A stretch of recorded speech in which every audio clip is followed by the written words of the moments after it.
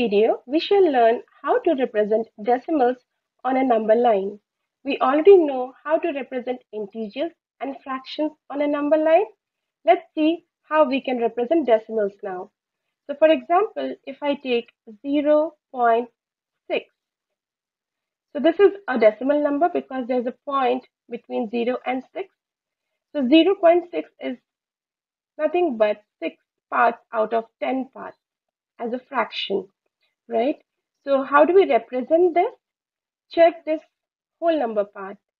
So this would be 0. That means it lies between 0 and 1. 0.6 is greater than 0, but it's less than 1.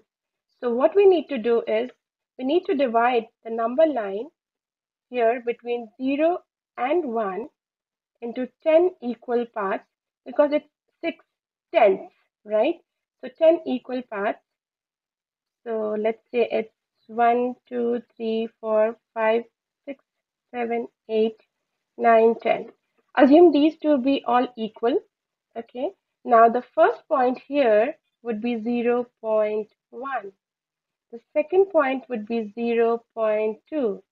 So if I go on like this, then it would be 1, 2, 3, 4, 5, 6. This point here is 0.6. Let's take one more example, say 2.3. 2.3, here we have 2 in one's place, so that means 2.3 lies between 2 and 3. So what we can do is, let's say this is a number line 0, 1, 2, and say 3. These should be all equal, divided equally, okay? And between 2 and 3, we need to make 10 parts. So 1, 2, 3, 4, 5, 6, 7, 8, 9, 10.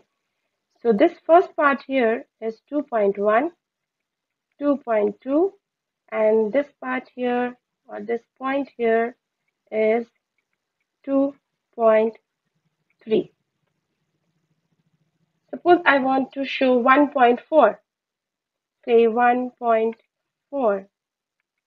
So 1.4 would lie between 1 and 2.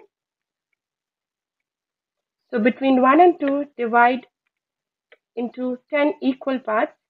1, 2, 3, 4, 5, 6, 7, 8, 9, 10. So this is 1.1, 1.2, 1.3, and here it's 1.4. I hope this is clear to all. Thank you.